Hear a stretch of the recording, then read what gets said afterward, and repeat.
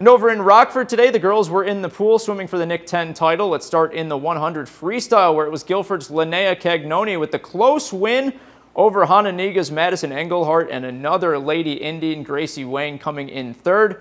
And it was all Hononegah in the 500 free, as the Lady Indians' Avery Miles took first by nearly 20 seconds.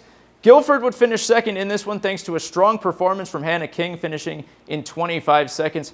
Hononegah would win the conference with 252 points, Guilford with 211, and Freeport finished third with 190 points.